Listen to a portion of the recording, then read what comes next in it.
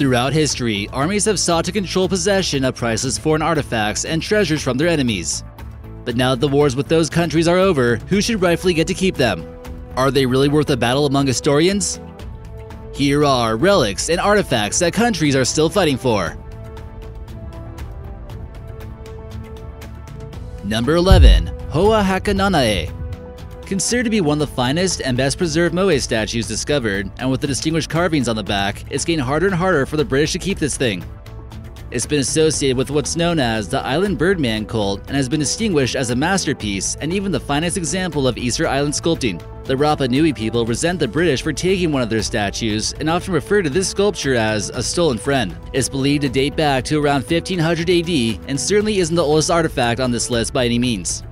It stands roughly 7.9 feet tall and weighs a massive 4.9 tons. There's already been some notable damage, and it's believed that at one point in time, the back was painted, but it washed away while being transported on a boat. The British claimed that it was a gift, but no historical record of the gift would indicate that it was. In 2018, the governor of Easter Island formally asked for it back, but it's a slippery slope if the British Museum agrees. Number 10. Nefertiti Bust. Thanks to this sculpture, Queen Nefertiti is one of the most well-known queens of all time and an icon of feminine beauty. Because any original artwork of her is highly sought after, Egypt has been wanting Germany to hand her over. It was discovered in 1912 by the German archaeologist Ludwig Borchardt. The claims began to become more public after it was listed in Time magazine as being one of the top 10 plundered artifacts. Intense disputes between Germany and the Egyptians broke out in 1924 and still continue to this day.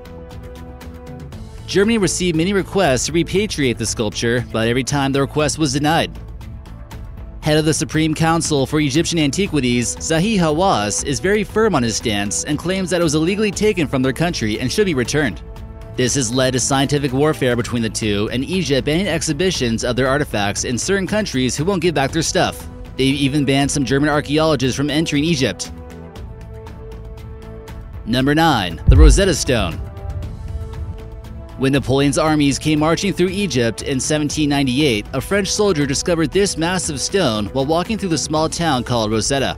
Pierre-François Bouchard is credited with this discovery, and soon he realized that it wasn't any normal stone. The French noticed that there was 3 different languages on this: Ancient Greek, Demotic, and most importantly, hieroglyphics. Greek was the ruling language at the time, and the same script was written in these 3 languages so all government officials could understand it. What was so special about this discovery was that some people already knew how to read ancient Greek, so they were able to translate the text. This meant they could finally figure out what hieroglyphics meant. It was essential for us actually understanding the pharaohs of Egypt and their ancient culture. It's currently on display at the British Museum, so naturally Egypt wants it back. The Parthenon Sculptures. While exploring many of the remarkable ancient Greek ruins, you may notice the Parthenon in Athens isn't in the best condition. This enormous temple dedicated to the goddess Athena was certainly one of the finest examples of Doric architecture and completed in the 5th century BC, but it certainly hasn't only been used as a place of worship throughout its history. The Parthenon sees its first violent occurrence when it was looted by the Romans, but eventually, the magnificent artwork known as the Elgin Marbles had ended up in the hands of the British at the British Museum. The Greeks have wanted the artwork back for quite some time now, but the British refuse on the grounds that if they did, then everyone would want them to return their stuff back to the country of origin. Number 7. Priam's Treasure. A cache of gold and various artifacts were discovered by German archaeologist Heinrich Schliemann in 1871 to 1873, then again in 1878 to 1879. Due to the link of the Trojan War and King Priam, the treasure has a remarkable value worth fighting for. Not only did he discover the treasure, he also discovered the ruins of Troy. Schliemann was able to smuggle the golden artifacts out of Anatolia the first time. Eventually, his wife was caught wearing the jewels of Helen, which ended up getting him sued. Some of the treasure is on display in Istanbul, but the majority of his treasure was kept in Germany. Eventually, it was looted by Russia at the end of the Second World War, but not without Turkey begging for them to get it back. Russia denied the whereabouts of the treasure until the end of the Cold War and makes claims to it on the grounds that Germany basically owed it to them for the destruction of their cities during World War II. This is known as the Russian Cultural Property Law, which has been heavily criticized internationally. Seems like the Germans got a little taste of their own medicine in this case. Number 6. Mona Lisa. The most famous and the most sought-after painting among art thieves is certainly the Mona Lisa. It's currently protected behind bulletproof glass at the Louvre Museum, and it's one of Leonardo da Vinci's most celebrated works. Ever since it made its first appearance in Napoleon's bedroom in 1800, people have been looking for a way to get their filthy paws on it. It almost seems as though the process of trying to steal it was what made it famous. The mysterious smiling woman was first stolen off the walls by an Italian man, Vincenzo Peruggia. He was trying to bring Mona Lisa back home under Italian possession once again.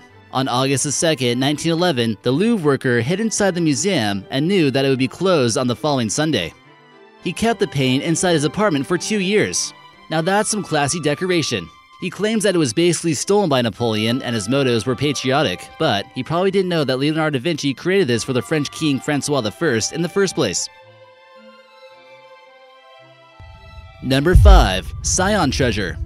Another treasure that was found in Turkey and not returned, the Sion treasure was a collection of objects and church furnishings. It had been buried in a small mound near the town of Kumluka and ended up in the hands of George Zakos, who then sold it to an American, Robert Woods Bliss. That person then donated it to the Dumbarton Oaks Museum in Washington, D.C. The treasure includes beautiful works of silver and gold and includes objects such as silverware, dishes, crosses, plates, and candlesticks. It's hard to really say that this treasure trove belongs to Turkey in any case, considering that it was created by the Byzantines, who were the Eastern Roman Empire during the 6th century. Number 4. Euphronios Crater. This large 18-inch bowl was used for mixing water with wine, and although it might appear to have Greek origins, the country of Italy has made claims to it and demanded for its repatriation. Only a few vases such as this, in remarkable condition, are said to exist, and this is considered to be one of the finest Greek vase artifacts ever made. The artwork here shows the youth of Athens preparing for battle. On the front side, you see Sarpedon's body being carried by the god of sleep, Hypnos, and the god of death, Thanatos, with Hermes on the side watching. It's in reference to the Trojan War, which we've already seen has a lot of value for any artifact relating to it. The reason Italy thought they had claim to it was because it was discovered in an Etruscan tomb in 1971 and then sold to a black market dealer from Lebanon. Italy was glad to hear the news of Giacomo Medici getting busted for smuggling, which led to an agreement to send back the art in exchange for letting out some of their antiquities to go on exhibition. Number 3. African Artifacts, the Louvre. The Louvre is under fire once again for holding and maintaining artifacts from other countries and not wanting to hand them over to the original owners. This includes things such as the sculpture of Nok and this fang mask we see here. But there are over 90,000 pieces of art in museums throughout France that could be going back to Africa. People who are for keeping the art claim that if not properly handled, the priceless artifacts could end up in the hands of corrupt officials who end up selling them anyways. Macron has already approved returning some looted objects under immense pressure. Number 2. The Koh-i-Noor Diamond. So if people just start giving back all the artifacts that were uncovered in other countries, what would come next? Would Africa start demanding that we hand over all the diamonds that were mined there? Would your wife have to give back her wedding ring to its African country of origin? The slope gets even more slippery when one of the world's largest cut diamonds that's a part of the British crown jewels goes under the spotlight. It weighs in at an immense 191 metric carats, or 21.12 grams. It was originally cut by the Mughal Empire, and most claim that it came from the Kular mine in India. It's likely worth at least $200 million, but it's tough to tell for sure. Making its way from the east, the Koh-i-Noor Diamond arrived to the Buckingham Palace in 1850 after India was annexed as a part of the Royal British Empire. Just in the later portion of the 20th century, 3 different countries had made sovereign claims to the royal jewel. The government of India demanded for the diamond to be returned, claiming that it was illegally stolen from them. In 1976, Pakistan attempted to make a claim to it, saying that it was theirs, and giving it back would be a convincing demonstration of Britain to shed some of their imperial tendencies. And then finally, even the Taliban made a bold attempt to say it was theirs in 2000, saying that they possessed the diamond before India did. So before we get to our number 1, tell us your opinion in the comments section. Should countries like France, Germany, the UK, and Russia feel pressure to return plundered artwork to countries of origin?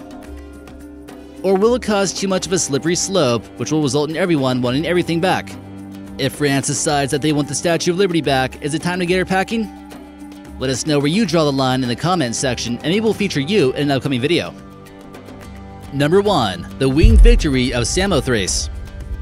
Created in the image of the winged goddess of victory named Nike, you wouldn't expect a headless statue to cause such a fuss, but it did nonetheless. Currently being held in the Louvre Museum in Paris, it's been described as the greatest example of Hellenistic masterpiece sculpting, and the country of Macedonia wants it back already. Measuring in at over 8 feet tall and made from marble, it's not only dedicated to the goddess, but also a victorious naval battle. It was discovered in 1863 by a Frenchman on the Aegean island of Samothrace, where it was discovered, to be dismantled and then taken to Paris. It now sits at the Daru staircase inside the museum.